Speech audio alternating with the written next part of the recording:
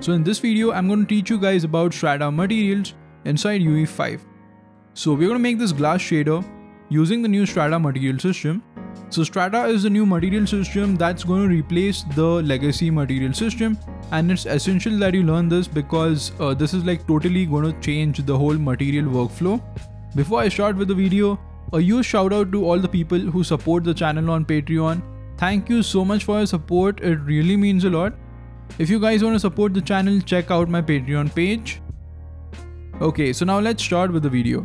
So this is my scene setup. The first thing that you're going to do is to go to your project settings and enable the Strata option, and that will give you Strata support. Let's create a material.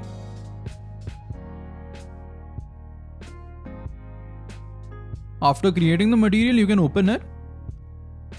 We have the substrate slab BSDF. BSDF stands for bidirectional scattering distribution function.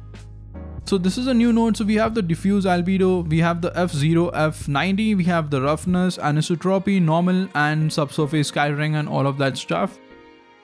So let me explain what each of this does. So the diffuse albedo is your color, right? Then the F0 is the specularity in the middle, and the F90 is like the specularity value on the sides, so the edge specularity.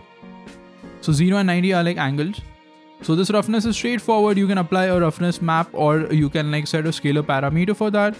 Anisotropy is like specularity but stressed. It's used in like brushed metals and like those kind of materials. So the normal is for normal maps.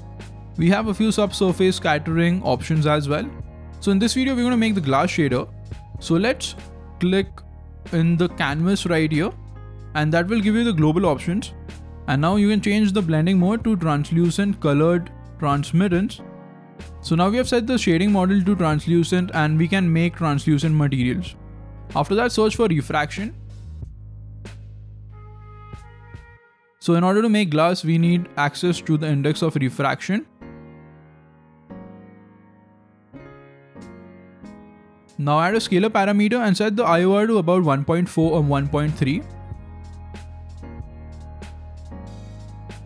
After that, add a diffuse color and set it to black.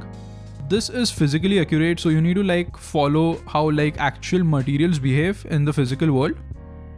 Next we have roughness, so I'm going to add a scalar parameter and I'm going to give it a little bit of roughness. And in the material view, still we don't get anything, right? So in order for this to look like glass, we need to add the subsurface scattering. So we need access to the SSS MFP. So this stands for subsurface scattering, mean free path. And this is like the actual distance in centimeters, which the light ray travels inside an object and illuminates that object. So subsurface scattering is a phenomenon where light enters an object and like scatters within the object, right? So that's like the distance. So we're going to add a node called substrate transmittance to mean free path. This node will allow you to give a color and a thickness, and it's going to convert it to the mean free path. Whenever you add a new node, make sure that you save and apply the material.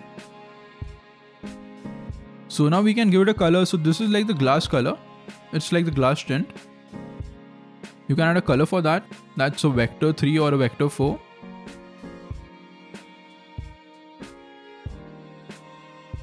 And that's it. So if you apply this material to any object, you will see that like it behaves like glass, right? Now you can convert these additional nodes into parameters and right click and create a material instance. And now you can change all the properties in your game, within your game. And as you can see, this is totally real time. And the glass that you are seeing here, like when you change the roughness, right? That was not possible previously, like the frosted glass effect. I mean, light is like scattering within the glass and you're getting that realistic look. That was not possible previously, but now with Strata, we can create complex materials. So it's pretty cool, and the node setup is pretty simple, right? So that's what I wanted to show you in this video, and I'm going to like make a whole Strata series where I make material specific videos.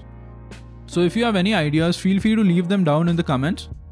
Also, if you learned something, please leave a like, subscribe, and I'm going to see you guys in the next video.